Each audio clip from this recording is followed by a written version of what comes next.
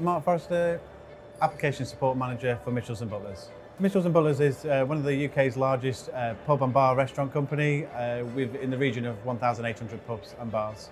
Mitchells Butlers traditionally was a managed infrastructure hosted for the digital platform. We've done the proof of concept in Azure to expand the business to give us on-tap resources. We're limited by the hardware that we have currently today.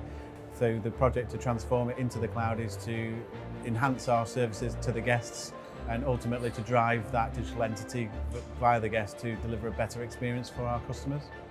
Our cloud environment will be in Azure. We partner with Microsoft very heavily throughout the rest of the business, so it will all be Azure-centric. However, we use the Linux and Docker containers within the digital platform as this suits the product that we use, which is Adobe Experience Manager. Historically, we had a New Relic, so when that contract was up for renewal, we looked at the Gartner quadrant, analysed who was in the quadrant. We realised we had number 3 in the market.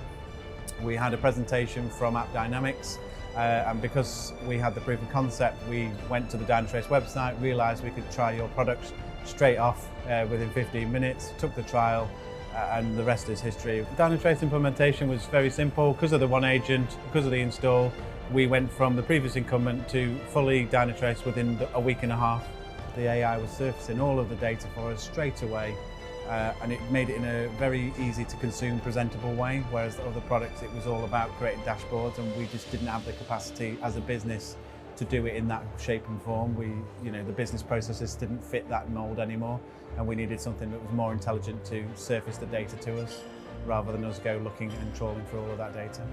We've recently introduced Order at Table, which is an enhancement where customers can use their own device to order their own food at the table.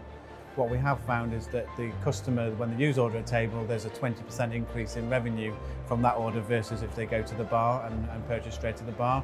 But that means that we've used Dynatrace to analyse the journey, understanding where the UX is failing, where the customer journey can be streamlined, and also when we've had some code release issues, pick up on that straight away, because obviously that's a key revenue stream for the business to drive the sales forward for the business.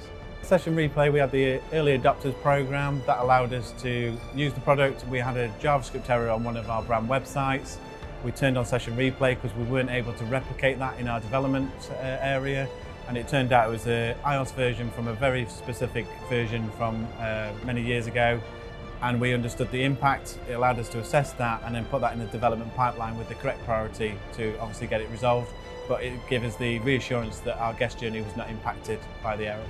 It saves a lot of time. When we first implemented Dynatrace, we had to go through that journey of literally we were understanding that we didn't have inherent problems that we never knew existed before. So we transitioned through that, and now we've reached a granular phase where it's fine tuning. We now, for all intents and purposes, have a good customer journey, and now we're driving for excellence, and that's where we're in this journey with Dynatrace. We have a slogan in Mitchells Butlers that you don't go looking for problems, problems come looking for you, because the problem tile is the key tile. We don't need a whole raft of dashboards that you usually see in monitoring stations in bigger businesses. That tile tells you everything. If it says 0, you truly have got no problems and your platform is stable and healthy.